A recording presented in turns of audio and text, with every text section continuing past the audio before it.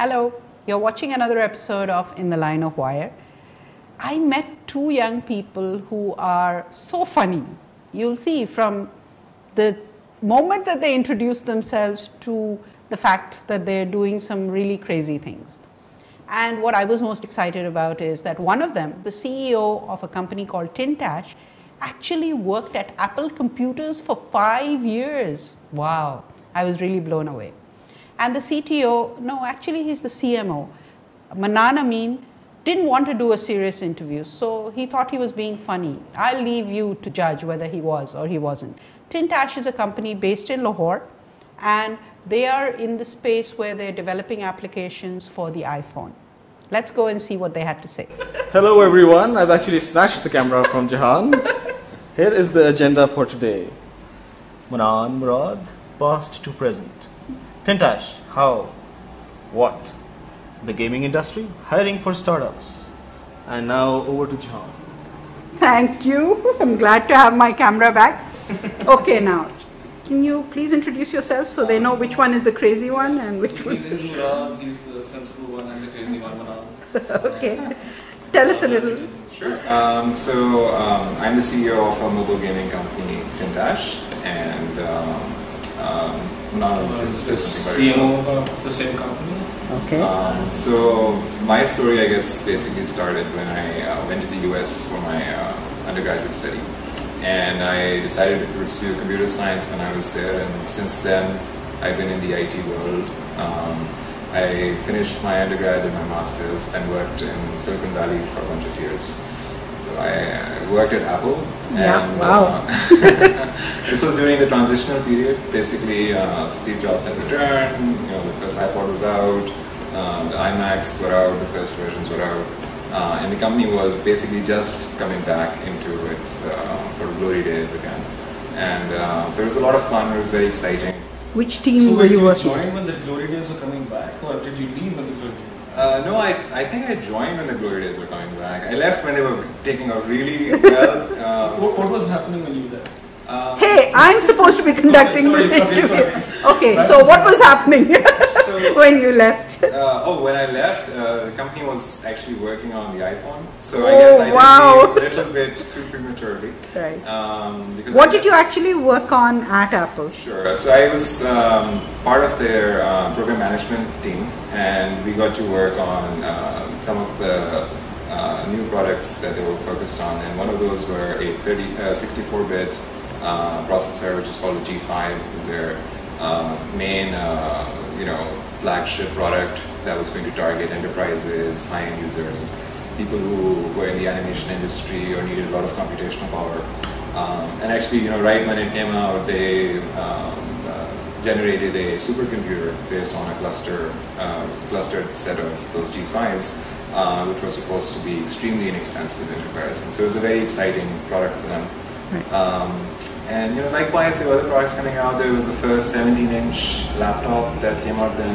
Right. It had a backlit keyboard. It had ambient sensors, so if it was dark, the keyboard would light up. And they made the whole system, the industrial design for it was very unique. It was very cool to look at. So what was it like? I mean, all of us who adore Steve Jobs and love Apple, we're told that he's a very difficult man to work with. What was it like working at Apple? It's difficult really to work. Well, I think he's very sure about what he wants, and he's a very charismatic fellow, so he's able to get the entire company behind him. He has very high standards about what he wants to see in the product that one is building. And what that typically means is that he can be very mean, he can be very abrupt, but those are traits that can sort of, it depends on how you see the glass, is half full or half empty. Because of that attitude, he also gets the best out of people. Exactly, sometimes. exactly. And it's all worth it in the end. In the end, yeah, it definitely is. And it teaches you that jugaad is not acceptable. Yeah, exactly. Right. And because he has his following amongst Apple fans, or Mac addicts, as is the common usage for that, he's able to really sort of rally the troops around a new product. It makes it very easy for Apple to bring something out into the market because they already have the early adopters right there for them. So no matter what Apple launches, they have that first couple of months. Yeah, but they can be very cruel too. They don't accept just anything that Apple launches. That's true. I mean, look at the Newton. That's true. That's true. Yeah. It's just that they have that initial Yeah. sort of burst of energy behind any product that they bring up. So it was fun. It was great. I left Apple, decided to join the evil empire for a little bit of time. Oh no! Oh, how terrible! I'm not sure if I can mention that on tape or not. Right. So I was at Microsoft for a little while, and then I came back to Pakistan and started working on TinTash. So that's how the company got All started. right. And when was that? This was in middle of 2007.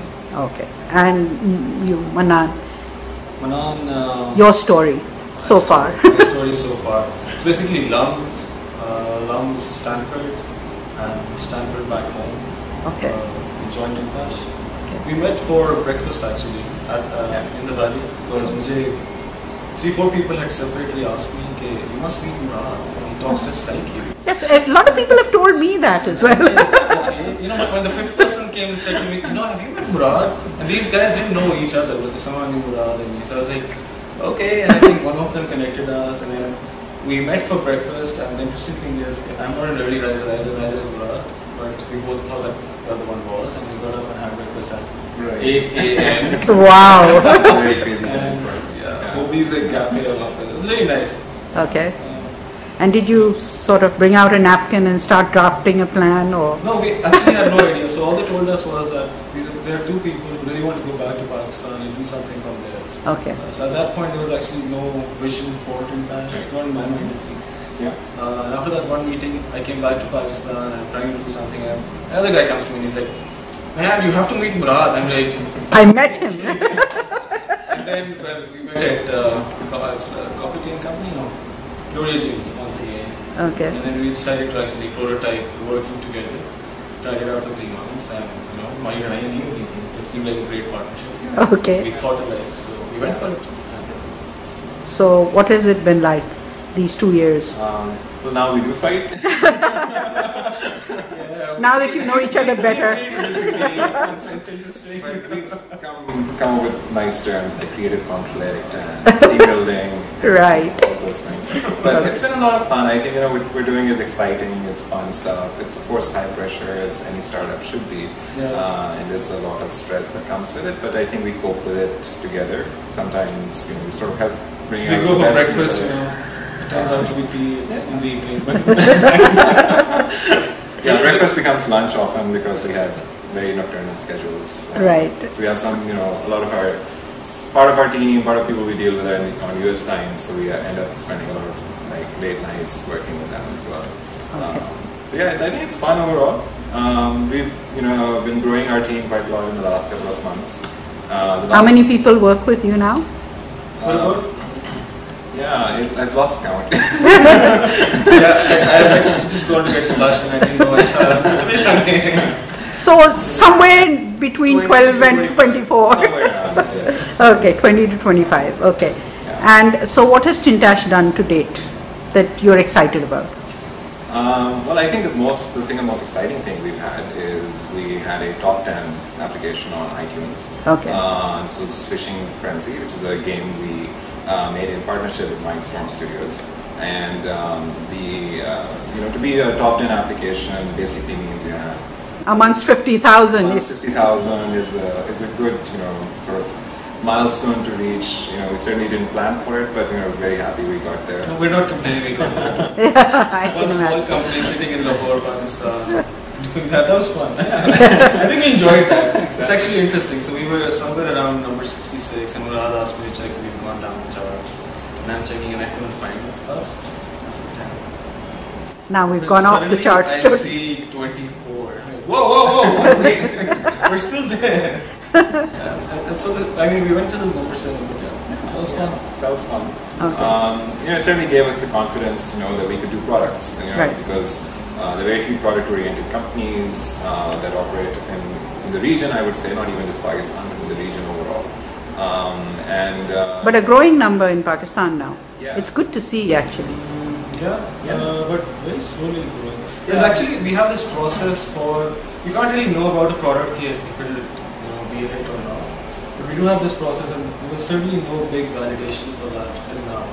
I don't even know if one hit product is a validation, but yeah, I mean, and, It's a beginning. we went about this very deliberately. I mean, we chose the genre, we chose what we wanted to do. There were like a ton of decisions. But this was not your first product for the App Store, was it? No, it certainly wasn't. First big product. Yeah, I would say we basically did the first product when I was visiting the US and Manan was here, and one of our engineers was to study for the GRE. He wants to plan for graduate study, and he needed an application that could allow him to improve his vocabulary. And so I think this was a sort of almost like a lab project in-house. Manan helped him get started basically by recommending that you should go ahead and build it, because you can, if you don't have an application, go ahead, you're an engineer, build it. And I think very good motivation. The engineer probably didn't know what he was getting himself into when he built it. And I think so. A lot of that just happens synergistically, just happened on its own, and we put it out there on the App Store without really knowing what response we'd get. I had no idea. And that did quite well. So that was our first clue that we had figured out something that could be big. Right. It was something like this. After the weekend, I expected 10, 20, maximum 100 downloads. This was a free app. After the weekend, we come back and we're having lunch and we're at the system. I was like, yeah, how did we do? He's like, yeah, 2,000 downloads. Wow. And I was like, did you check that right? I didn't trust him then, so we have to actually go and check this again. Yeah, yes, I can. So it grew from there. And we've had a fair mix of course, duds and failures, and I think what may have helped us is that we've often tried to look back at the failures to figure out why. Well, that's the way, yeah. Because if you don't learn from your failures, then exactly. I mean, I think we understand that you can't manage innovation, but we need to create sort of conditions जहाँ पे इस तरह होता है. So yeah, I mean these successes are actually accidents. okay. So if you were actually to ask a founder, ठीक है जी इसके पीछे क्या आपने due deliberation की थी, तो वही चीज़ है जो failures के पीछे, वही चीज़ है जो successes के पीछे. I think there's a lot of tacit knowledge that is actually accumulated over time, based on the failures you have, and that is allowing us now to do a lot better than we used to. We're certainly not where we can be. I think we have a lot of room for growth, and inshallah we will get there if we just keep at it.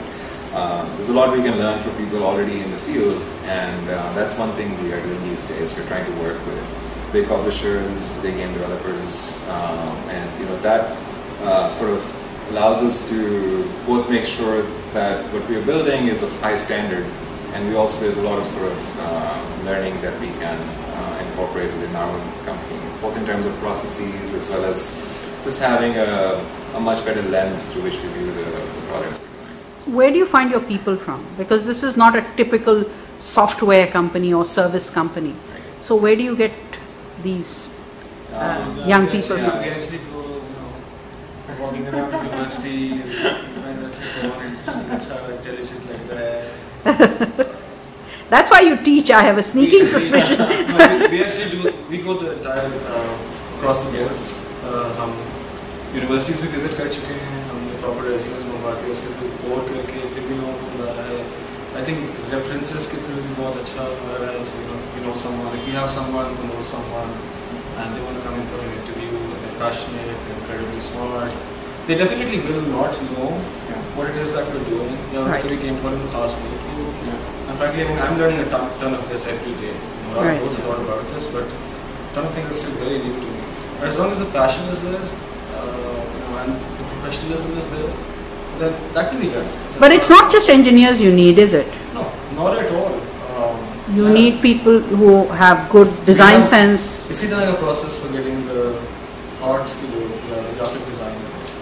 It certainly is a challenge to find people who have creative, artistic skills, can understand what is required in order to build a game.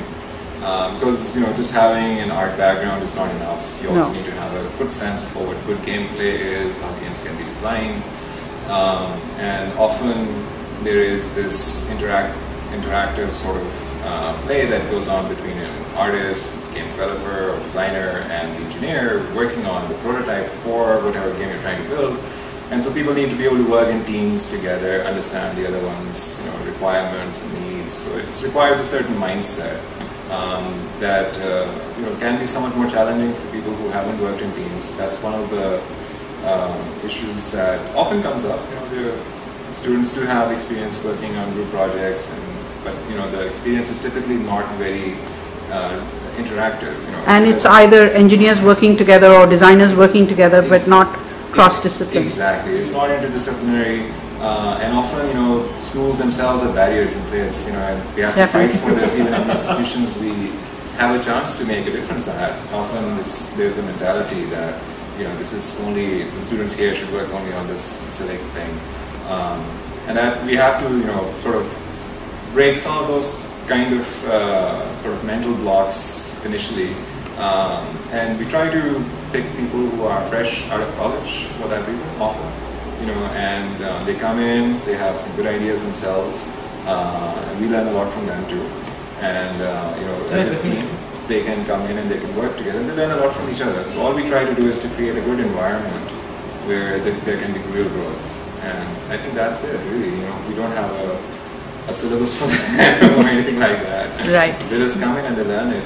But it's a challenge in itself. Each person it's actually, we have a very, what's the right word, thorough process for someone coming in, because we need to make sure जब team build कर रहे हैं वो बहुत coherent, बहुत अच्छी team होगी, because each person is like a key ingredient to something that you're cooking, right? उसकी value काफी ज़्यादा significant होती है. Yeah, I mean they have to be a good fit, for the team. And so we do try to make sure that there's the team members are involved in the interview process, and often when we get people through sort of word of mouth, there are people in our own company who suggest friends or people they've worked with, and so that helps us with that process a little bit. But certainly, one of the biggest challenges we have is we have fairly good engineering schools in Lahore. We have some good art schools, but we certainly feel the need for a much more coherent game design program or a game development program, animation. There are certain specific areas where we feel there's a really big gap.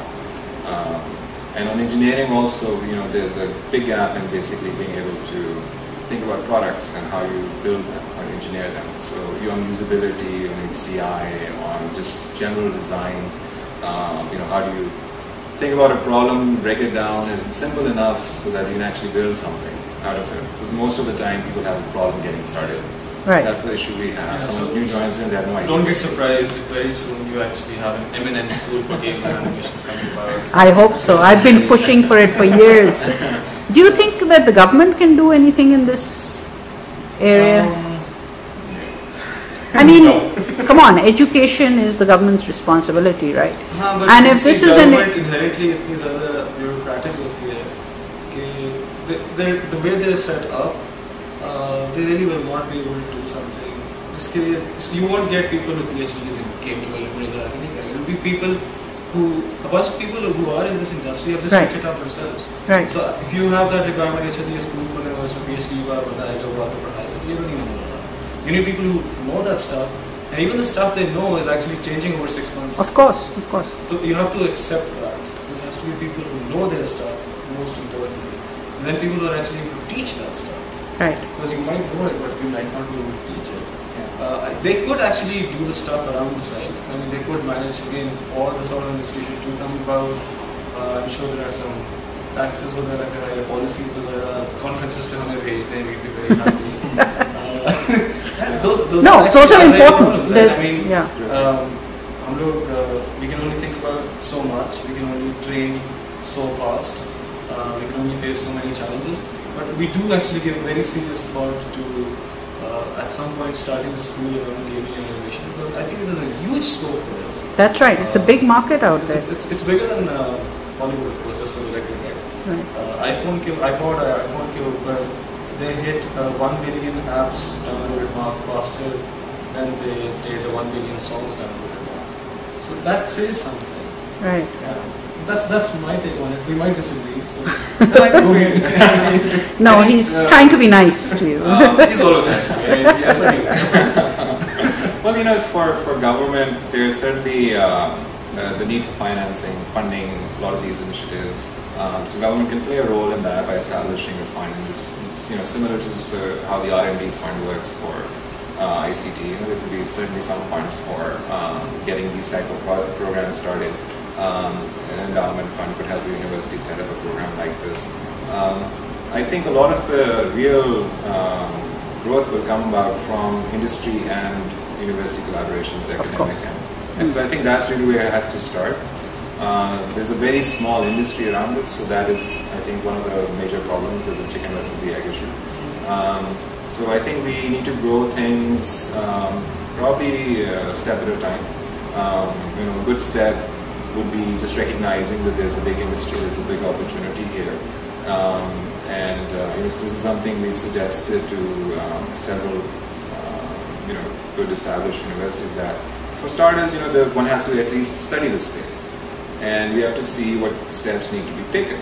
And so just support for that initiative, just to actually see if there is, how many people would need to be trained, what would be the process, at what level we should do this, and how would we supply the labor pool to local and foreign,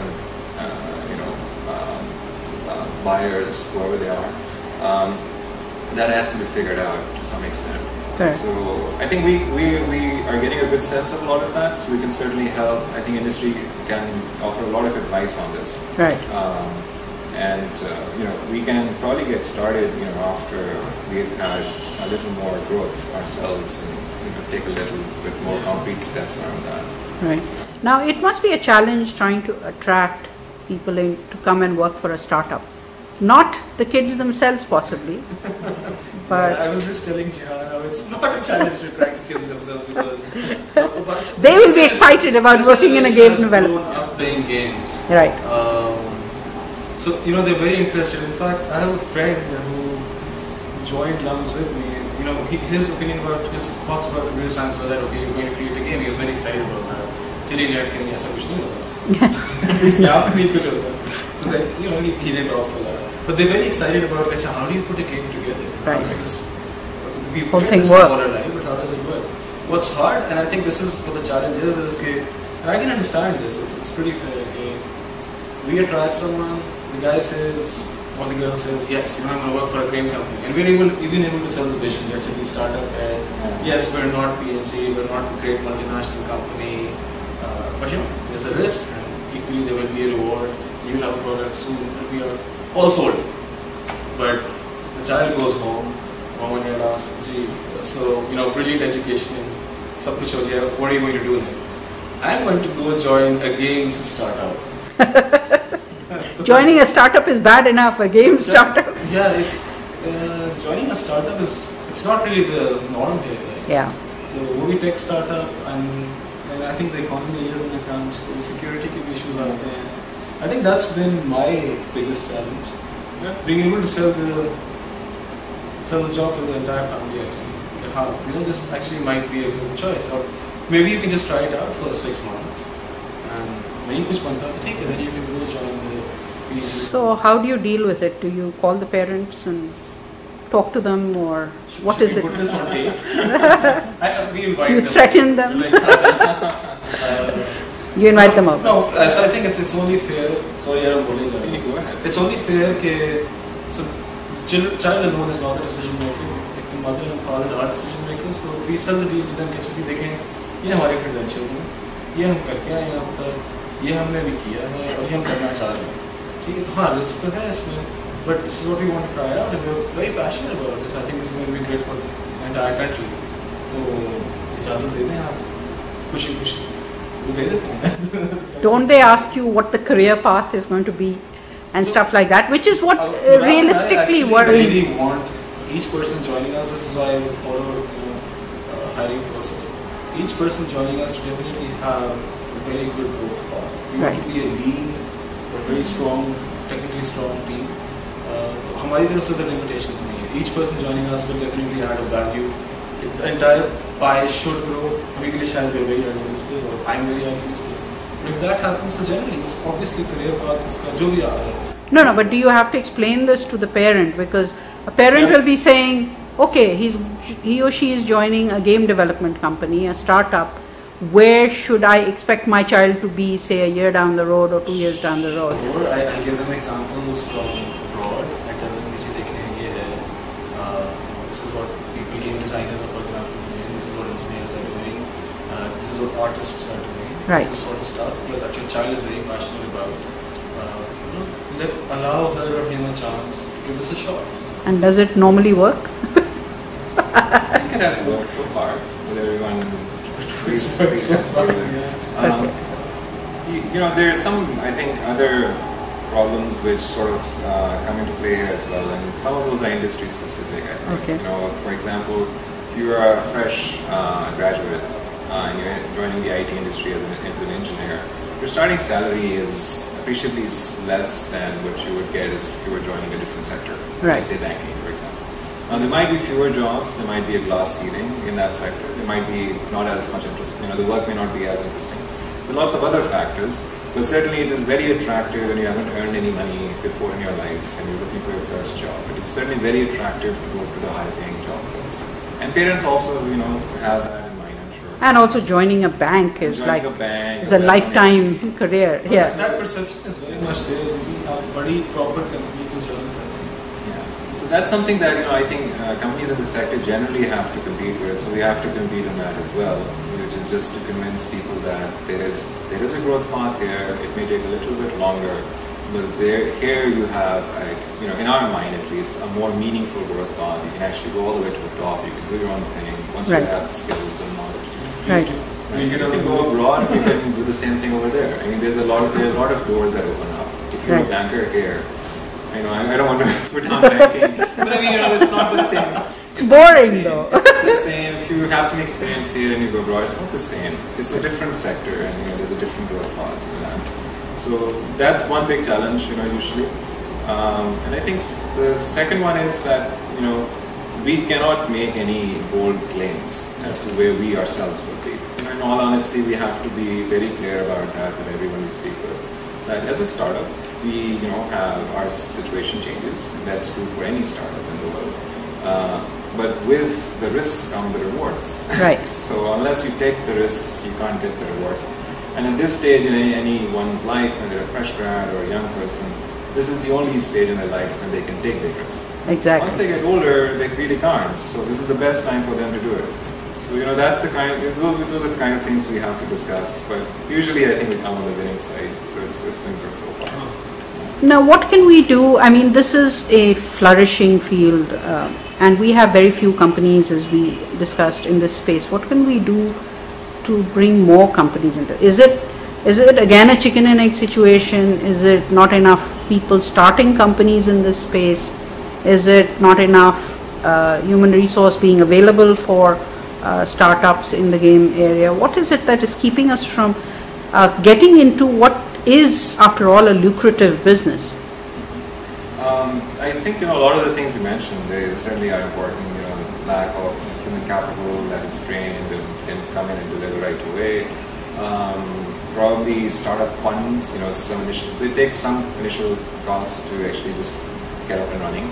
I think often you can get some seed investment from friends, families to get going. Having a mentality that we're not going to do the run-of-the-mill stuff, which is we'll be a service industry, oriented company. We'll do projects for other companies and have sort of a mentality where we can make some yield on top of every employee who works on a project. Getting out of that sort of very risk-free environment into a more open risk environment such as a product business. That is one, I think, key issue, that we need more people who are bold and can take on risk. I think some of that comes in from just helping young people recognize that there are opportunities. The opportunities should be grasped and taken. But I think there's a responsibility that faculty and certainly people like us also have on making young people aware of this, that one should seize opportunities and look out for them. And probably I think funding is a big issue. I think for a lot of people, some people with a few resources can do what I mentioned.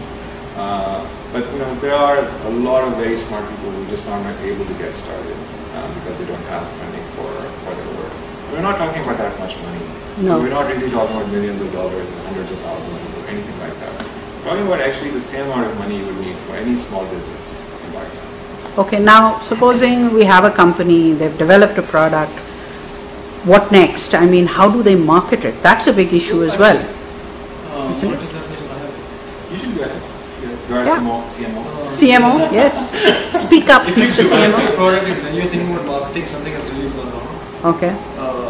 Before you even, while you're thinking about the product, the marketing should start. And marketing is, if you mean promotion of a product, that's different. Right. But marketing in the product and research karna, Right. uska, Knowing that a market exists actually out there. Yeah. So there's actually this Calvin and Hobbes ka comic strip, jisme Calvin is, how children sell lemonade, and so Calvin is selling kick in the butt or tails, and Hobbes next painter se puchta hai ki, how's business? And the next window Calvin says, I don't know why I'm not selling like hotcakes, because everybody needs one, yet nobody is buying it. This is actually, I teach entrepreneurship, and this is one story that I tell. You need to know कि आप जो product जिसके बारे में सोच रहे हैं, अगर आप सोच रहे हैं कि उन लोगों को बहुत अच्छा लगेगा, वो सारे आके ले जाएंगे, क्या do they also think similarly about the product? So you are not the user, you are not the buyer.